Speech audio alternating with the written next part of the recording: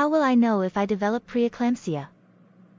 Besides high blood pressure, other signs and symptoms of preeclampsia include 1. Excess protein in your urine, proteinuria, or additional signs of kidney problems, 2. Severe headaches, 3. Changes in vision, including temporary loss of vision, blurred vision or light sensitivity, 4. Upper abdominal pain, usually under your ribs on the right side, 5.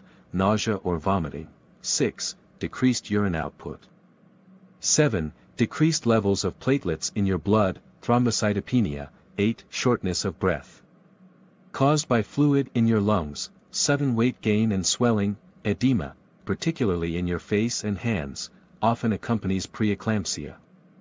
But they also occur in many normal pregnancies, so weight gain and swelling aren't considered reliable signs of preeclampsia. Is it safe to take blood pressure medication during pregnancy?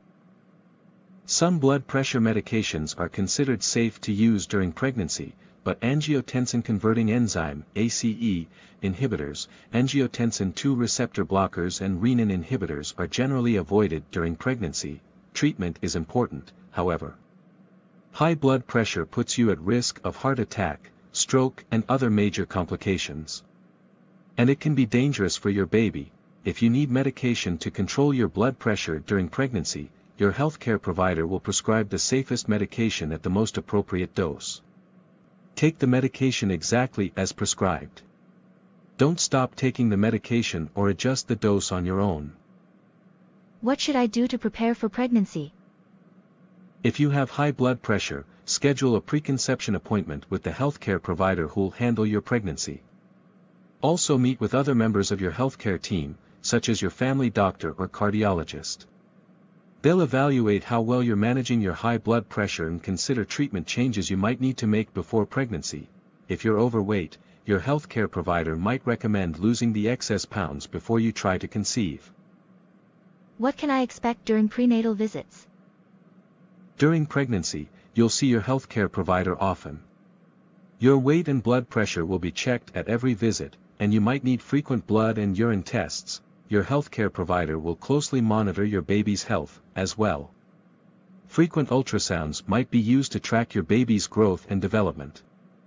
Fetal heart rate monitoring might be used to evaluate your baby's well-being. Your healthcare provider might also recommend monitoring your baby's daily movements. What can I do to reduce the risk of complications? Taking good care of yourself is the best way to take care of your baby. For example, 1. Keep your prenatal appointments. Visit your healthcare provider regularly throughout your pregnancy.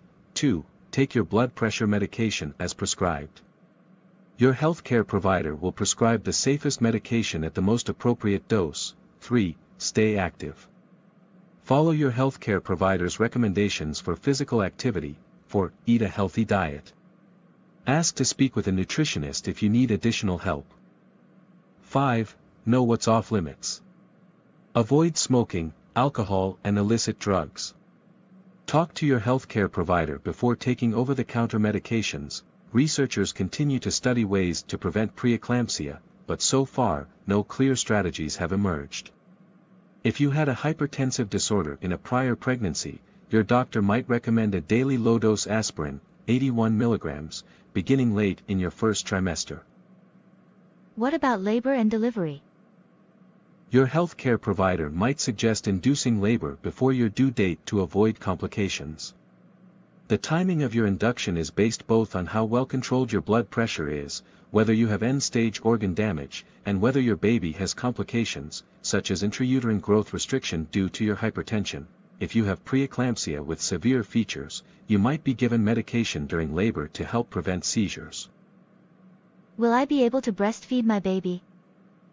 Breastfeeding is encouraged for most women who have high blood pressure, even those who take medication. Discuss medication adjustments you'll need to make with your healthcare provider before your baby is born. Sometimes an alternate blood pressure medication is recommended.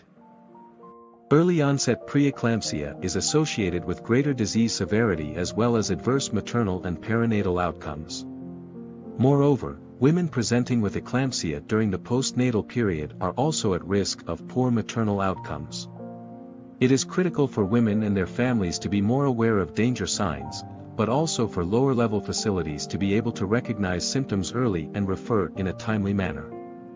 In order to mitigate adverse outcomes, it is critical for providers to recognize the importance of early screening and history-taking, blood pressure measurement, and consistent and effective management according to international and national guidelines.